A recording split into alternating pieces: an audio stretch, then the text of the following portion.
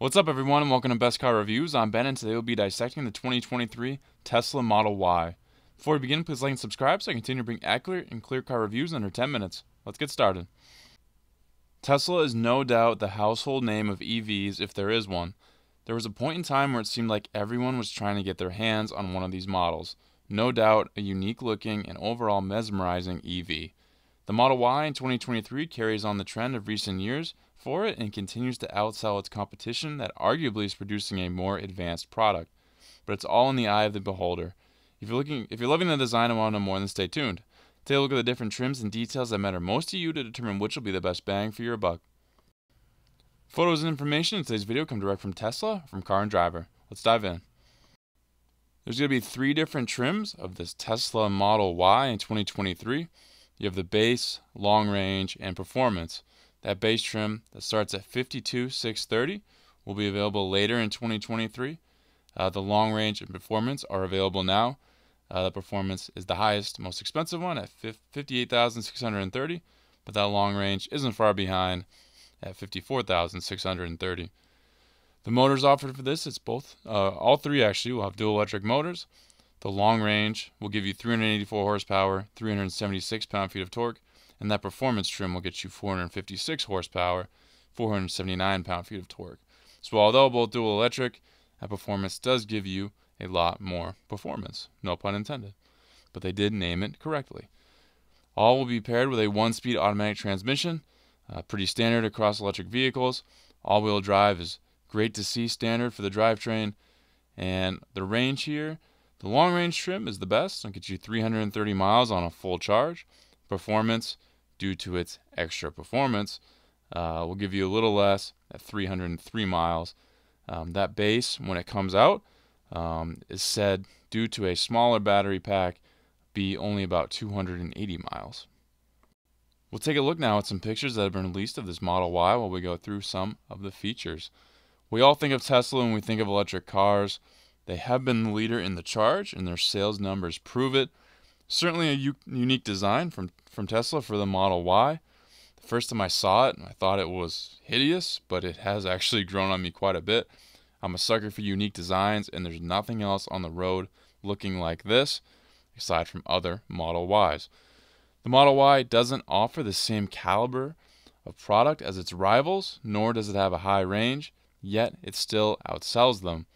This is a bulky vehicle, and although it's a sleek design from Tesla, don't expect it to be a race car for you.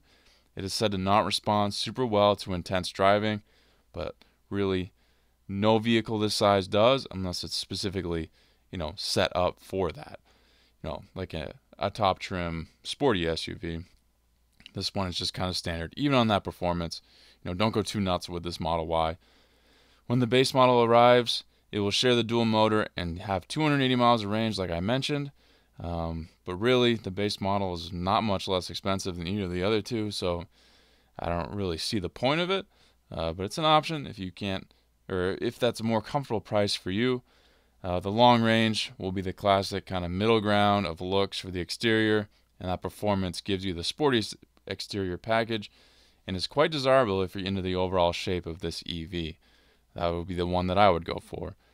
I've taken a ride in a Tesla before, and although there is an overwhelming feeling of simplicity to them, it's far from it. It gives you a very cool feeling to be in it. Got a very unique, driving experience driving one of these. So if you're on the fence about it, just know the driving experience is very cool. I had a lot of fun. I think the best bang for your buck has to be the long range trim here.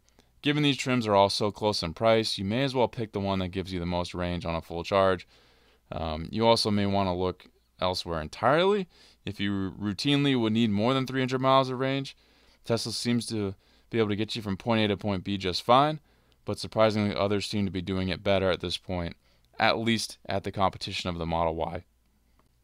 We'll take a look now at some pictures of the interior while we go through that. Tesla interiors are quite sharp, and when they first came out, they really took people by surprise. I think they were definitely pioneers when it comes to modern interiors on all vehicles too, not just EVs. But materials in this Model Y are said to be of lesser quality than the competition, even on the highest trims. However, the design is done very well, and it doesn't appear cheap by any means. and it's not actually cheap. It's just apparently not as high quality as competition like the Mach-E, stuff like that. The all-glass roof provides a cool touch. I think that's pretty unique. That's pretty cool. For $3,000, you can add a third row to your Model Y. If you got a need for that and you still want a Model Y, you can get that for an extra price. There is 76 cubic feet of max cargo, which is okay for an SUV of this size, but it's really nothing special. It's pretty average. When it comes to screens, this is a very unique car. There's no digital gauge cluster in the Model Y, which there is, a digital, or not digital necessarily, but a cluster information area on any vehicle that just about anybody's ever driven. So that is an adjustment. Every visual and function is seen and done through the giant 15-inch screen at the center of the dash. One unique thing about the system, though, is that it includes streaming services, video games, fireplace setting, and other cool features to give you a more enjoyable experience. There is, however, no Apple CarPlay or Android Auto. Autopilot does come on this Model Y. Parking assist and all those cool features come with it.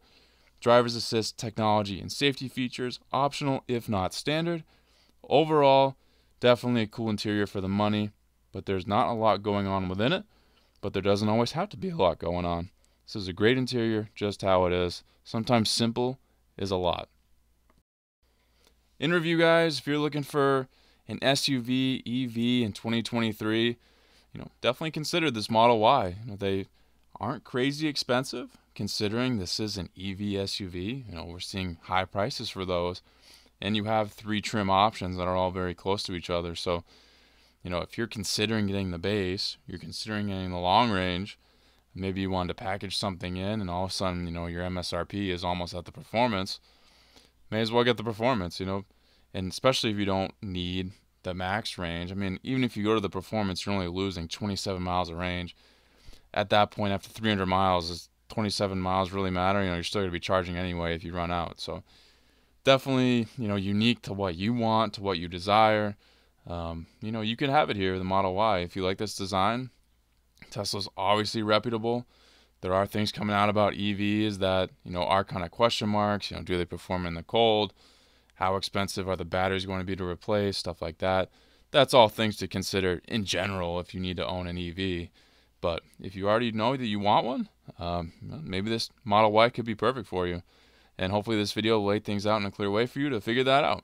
And thank you all for watching this Best Car Review. Please subscribe if not already, and I'll catch you on the next Best Car Review.